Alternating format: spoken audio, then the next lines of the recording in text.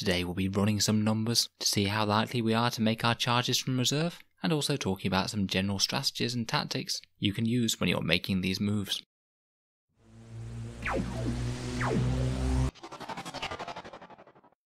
Hello and welcome back to Auspex Tactics, the strategy and tactics focused 40k channel, where today we're doing another quick tip general strategy video. There are loads of units in 40k that like to come down from reserve and then charge straight into your opponent, from Genestealer Cult Aberrants, Blood Angels Death Company, Eversaw Assassins, Deep Striking Demons, and a whole host of other options. This is really quite a common scenario to be happening through 8th edition. So today we're going to look at the likelihood of making those charges and the other things to consider around the whole manoeuvre.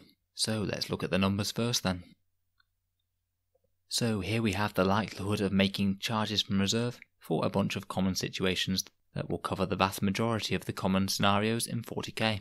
On the top left we have our standard 9-inch charge. Say you have a unit of Space Marine Terminators that deep strike down. They have no special rules or other upgrades that will help them on the charge. They have a 28% chance of making that 9-inch charge. So that's not really all that good odds. Most of the time that unit's going to have to stand around, not getting into close combat, potentially getting shot next turn, or maybe your opponent's charging units just moving away from them. So that's not ideal really. You can of course boost this with a command point reroll, which actually makes a really big difference, particularly on the 9-inch charge, if you're willing to reroll the lowest of whichever 2 dice you roll. Obviously not bothering if you roll a 1 and a 2 or something like that, then you actually have a 52% chance of making the charge, so above half. Interestingly, having just 1 rerolled dice is actually more powerful than having a full reroll of the charge roll, because odds are you're going to have a dice roll that is 4 or more, and being able to keep that boosts your chances significantly when you make that reroll. Common things to let you have a full reroll to charge include things like Black Templars, who have that ability innately.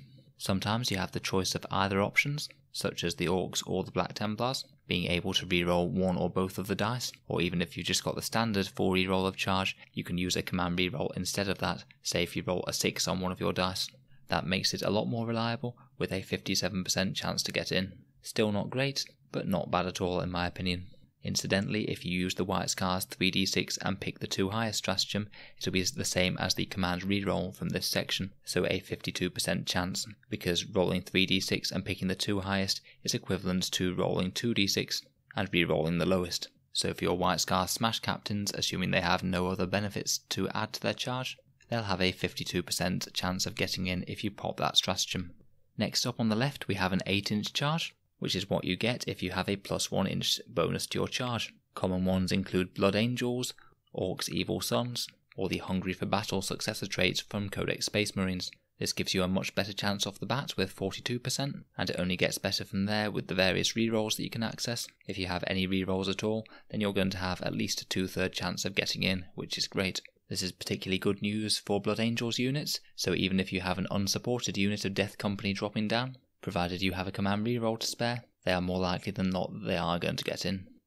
Next we have a 7-inch charge, so this will happen when you have a +2 to your charge rolls, such as if you deep strike into the aura of a chaplain that's giving you +2 to your charge rolls. Obviously he has to start on the board himself to be able to cast his litanies at the start of the battle round.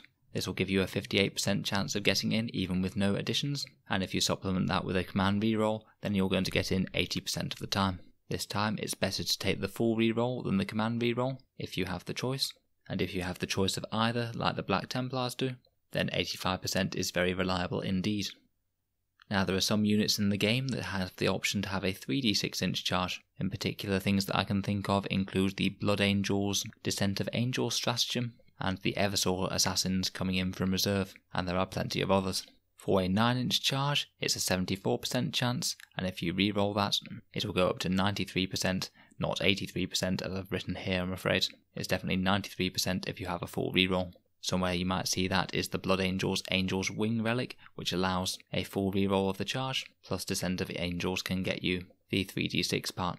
Blood Angels also get +1 to their charge, so I've also included the numbers for an 8-inch charge on 3d6-inch here, which frankly are ridiculously reliable. I've still failed a couple of those even with the reroll though, so bear in mind that nothing is ever guaranteed. So hopefully those numbers can give you a little bit of help making the decisions and weighing up the risks about how much you want to commit onto your deep strike and charge strategy. They might be helpful for deciding exactly what buffs you want to buy for a unit, and how much it's worth investing to give them every chance of getting into their intended target. Now let's move on to look at some tactics when you're dropping down to make this charge. Firstly, you need to decide what turn you're going to deep strike on.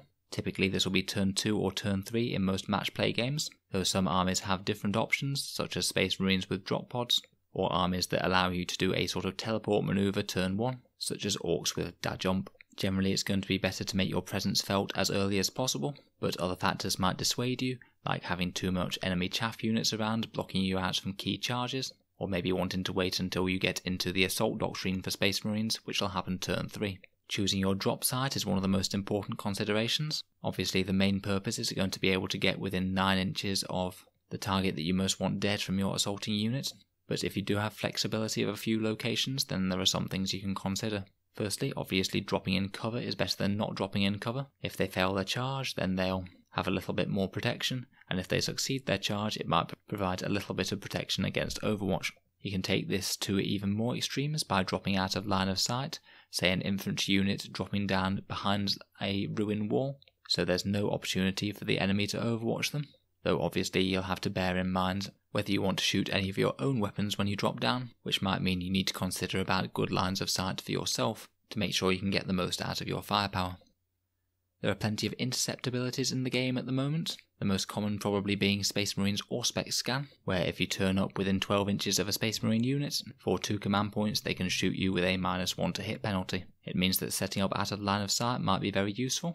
You might be able to outrange some of the models in the squad, or you just might want to make sure that you're not within 12 inches of certain units with very heavy firepower that are just going to shred your deep strikers. There are some other similar abilities. Eldar have a stratagem to shoot a unit at your incoming reserves, and that unit just needs to be next to a Farseer, so generally the main thing that you can do is line of sight blocking there.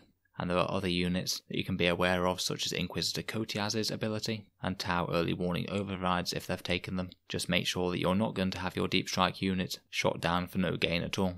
Ideally, if all other things are equal, you'd want to be dropping so you have multiple targets that are all within 9-inch range. This means if for whatever reason some of your targets die and your opponent starts to pull models that are near your deep strikers, you'll have at least one charge that's going to be within 9-inch range, because if you start going up to a 10-inch or worse charge, it's going to make things a lot less likely. If you want to be able to affect other units and to be able to declare a charge on them, it's important that those units are just within 12-inch range. A lot of models have boosted charge abilities, such as that 3d6-inch charge that we mentioned earlier, but it's not any good to you, even if you can reach the model, if you couldn't declare a charge on it at the start of the phase, because it was greater than 12 inches away.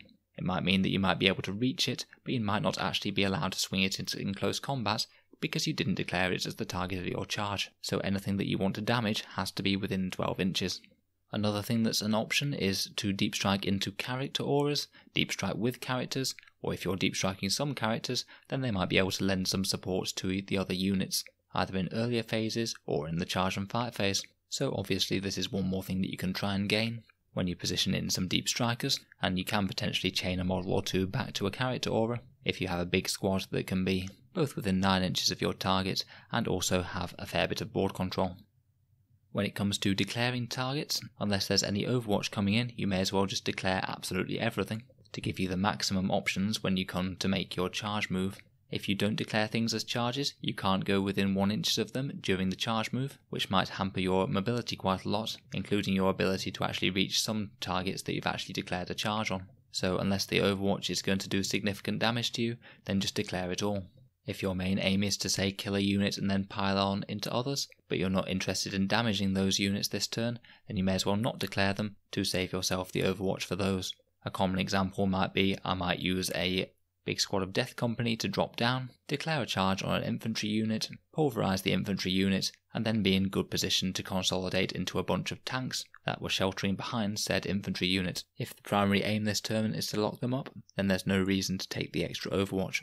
When it comes to actually making your charge, you might have fancy stratagems or abilities to boost the charge, and you can weigh up the extra risk of making the charge or failing it based on the numbers that we've already talked about. I'll post the slide with the charge numbers onto the Auspex Tactics Facebook group if you do want to get yourself a copy of the image. Hopefully you make the charge as a success, and then you'll be moving your models into close combat. Again, one of the main aims is usually going to be to get as many into close combat as possible, to maximise your damage output on the intended targets, but there can be some other considerations as well, particularly if they're all going to be in combat either way. You can think about chaining a model or two back to character auras if the character aura is going to have better effect than having the extra model in close combat. You should consider the end position of the unit. Say if you think you're going to wipe out the squad, then where would be best to consolidate into? Could you make sure that you're out of line of sight, in cover, or able to consolidate into other gunline units and tie them up?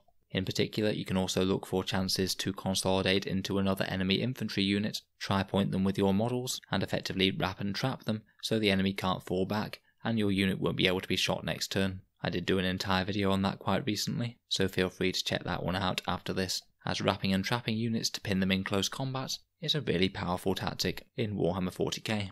From there on, you're basically in close combat, which is a bit of another subject all of itself, so I think that we'll leave it there for now. If there's anything that I've missed that can be important when you're charging from reserve, please let me know. I think that having a reasonable grasp of the numbers is incredibly helpful though, because you want to know exactly what your chances are when you take these risks. Thank you for listening to another Auspex Tactics video. Feel free to subscribe if you'd like to hear more, and let me know if there are any other core gameplay tactics that you'd like me to go over. I'm always looking for more ideas for these quick tip type videos, as they take a little bit more thought than your standard unit review. Feel free to support me on the Auspex Tactics Patreon page if you're finding these videos useful. And don't forget, I'll post the numbers for the chance of succeeding the charges on the Auspex Tactics Facebook page, if it will be of any use to you. Thanks very much for listening, and I'll hope to see you guys in the next video.